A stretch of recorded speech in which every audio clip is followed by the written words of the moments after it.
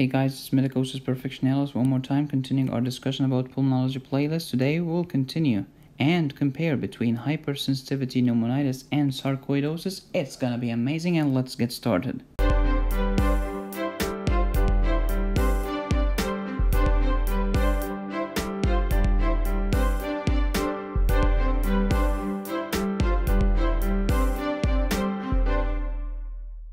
Hypersensitivity pneumonitis versus sarcoidosis. Is it related to ethnicity? Hypersensitivity, nope. Sarcoidosis is commoner in black population or in the Caribbean population. Gender.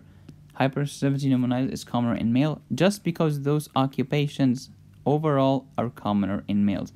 Farmers, bird keepers, machine operators, detergent workers, etc. Sarcoidosis is commoner in females, and I have no idea why. Occupational history.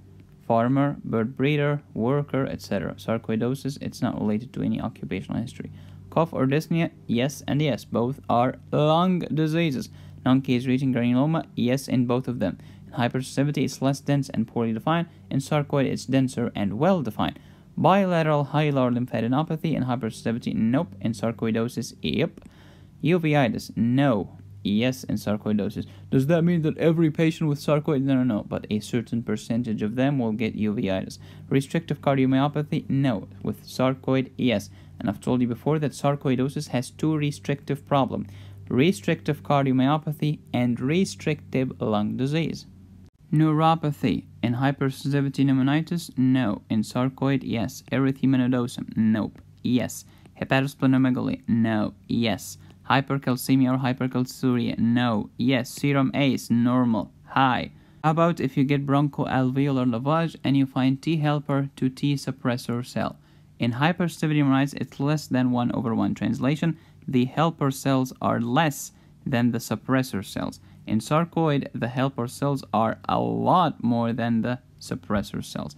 Are steroids helpful? Yes, because it's hypersensitivity, and you know steroids are anti-inflammatory, immunosuppressants, etc. And same thing in sarcoidosis. It's usually an autoimmune or an immune-related disease, and steroids are immunosuppressants. If you are struggling to learn about Legionella, Mycoplasma, Pseudomonas, rhinovirus, etc., check out this website called Picmonic. They have pictured mnemonics for medical students, nursing students, dental students, pharmacy students, etc. The link is in the description below. Thank you for watching. Please subscribe and join the tribe. Hit the bell and smash like. You can follow me on Facebook. I have more than 100 cases there. Get my Dropbox organized notes, including the slides of this video, my premium notes, my cases, my post notes, my PDFs, my audio notes at patreon.com/medicosis.